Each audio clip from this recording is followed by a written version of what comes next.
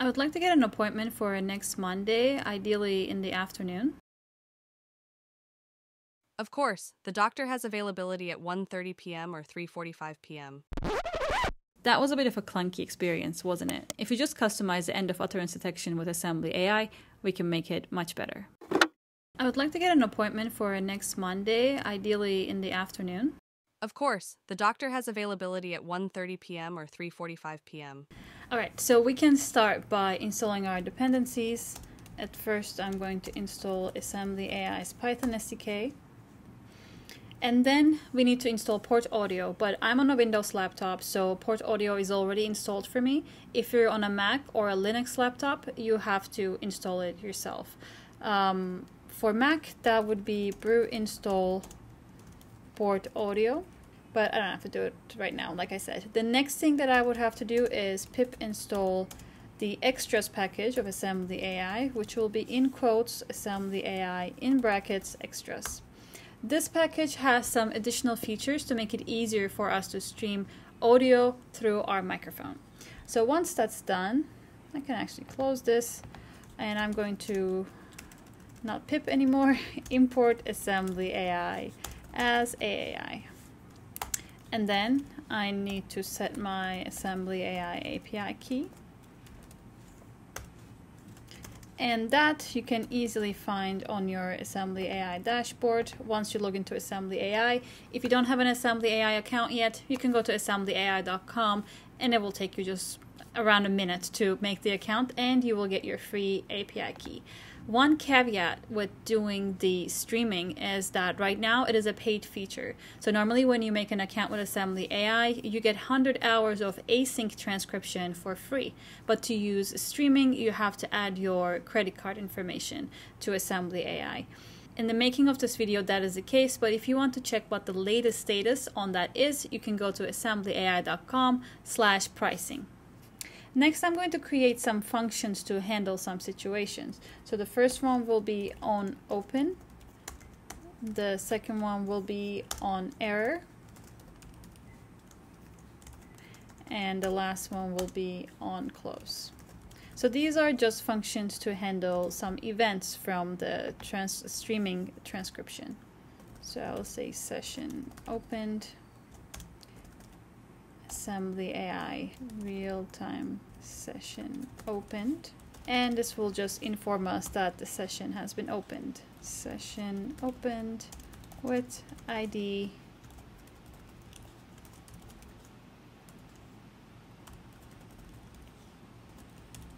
on error. We will be handling the errors thrown by AssemblyAI. Just print the error message that is passed to us, and on close we just inform that the session is closed. And the last function that we're going to create will be on data, which is going to be the actual function that handles all of the data that passed to us from AssemblyAI, so the transcriptions. What will we pass will be transcript, and its type will be AssemblyAI real-time transcript. So if there is no transcript text yet, we do not have to do anything. But if there is a transcript, what we're going to check is what kind of transcript it is. So with the real-time transcription, with streaming, you get two types of transcripts. First one is a partial transcript, and the other one is a final transcript. We will see what they look like in a second, but basically partial transcripts are transcripts that are returned by AssemblyAI every time you're saying something. So periodically we will see a sentence that is getting longer and longer. And the final transcript is once the AssemblyAI decides that the utterance is finished, it's done, it is going to send you a formatted sentence with punctuations and everything, and looking a bit more polished in a way. So if the transcript is an instance of AssemblyAI real-time final transcript, we can just print it.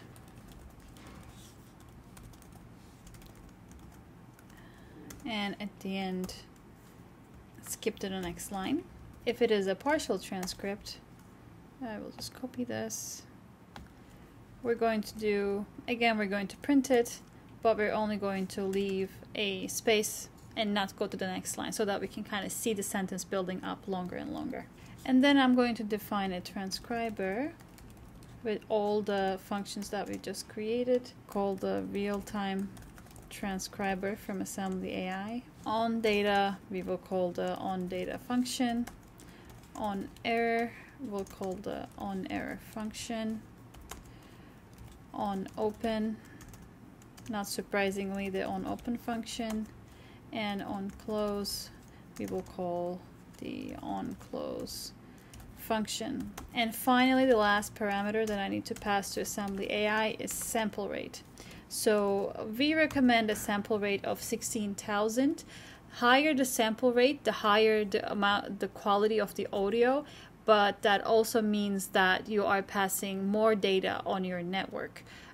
16,000 is more or less a medium audio quality. If you want a high audio quality, you can go as high as 48,000. If you want a lower audio quality, you don't want that much traffic in your network, you can go as low as 8,000. Let's connect our transcriber. So transcriber connect, we'll call the onOpen function to start this session, and then we're going to now connect it to our microphone. So the microphone stream will be AssemblyAI from the extras package, microphone stream. And then again, we need to pass it a sample rate. Just make sure that you're using the same sample rate here as you did above. Now we can start the stream here, transcriber stream, and then the stream will be the microphone stream that we just created. And lastly, once the program is done, we can close the transcriber. All right, so this is all we have to do. It's in total not even 40 lines of code with all the gaps. Let's start running it, and then let's see by default how the streaming runs. Hello. This tutorial is very easy to follow, I would say. As you can see, at first we are getting returned the partial transcripts. That looks very raw. And after AssemblyAI decides that the utterance is over, it sends us the better looking version, the finalized version. So as you saw, we connected to our microphone, we were able to stream audio to AssemblyAI and get the transcript. One little thing you might have realized, we also showed the example in the beginning of this video, is that it waits a while before, after I stop talking, before it sends us the final transcript. So by default, that is 0.7 seconds right now with AssemblyAI.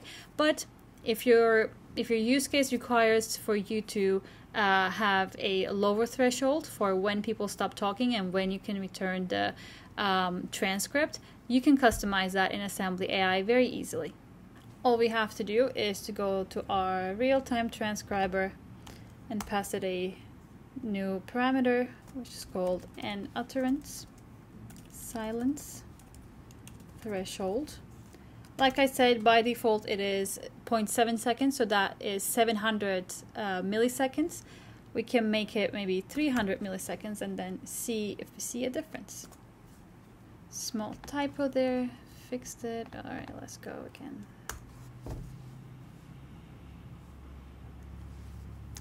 Hello. Are you going to wait a bit less time this time around to return me the final transcript?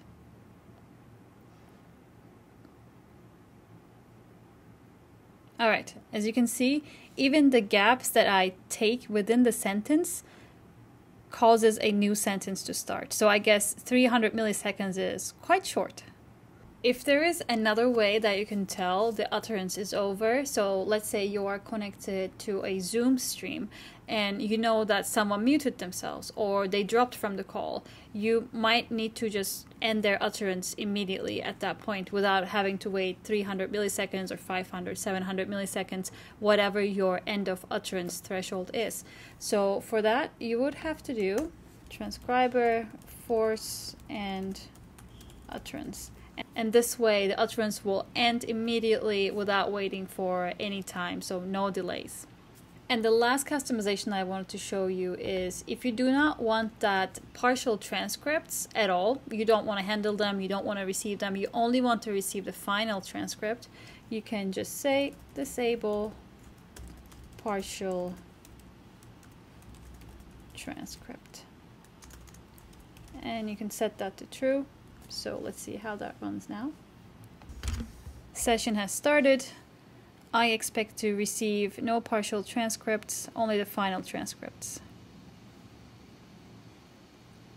That looks great.